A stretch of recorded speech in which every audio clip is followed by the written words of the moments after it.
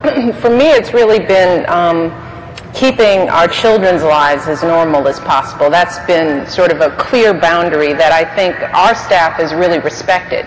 You know, part of getting into this, what I've said was, Barack, you have to be a good father in addition to being a good president. And you can do both. We can do that. But that means that we make accommodations. So, for example, I usually travel just during the day, during the weekdays, day trips. I get up in the morning, I get the kids ready, I go on the road, I do a set of events, and I'm back by the time the kids go to bed. Now, that wears me out a little bit, but for them, they don't care where I went, They could care less.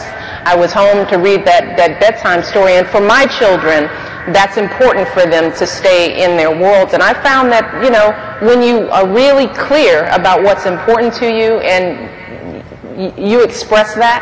I don't care who it is, whether it's the staff or whether it's your employers at work. We've got to start creating those boundaries for ourselves and our families so that there's some layer of protection, even for the President of the United States.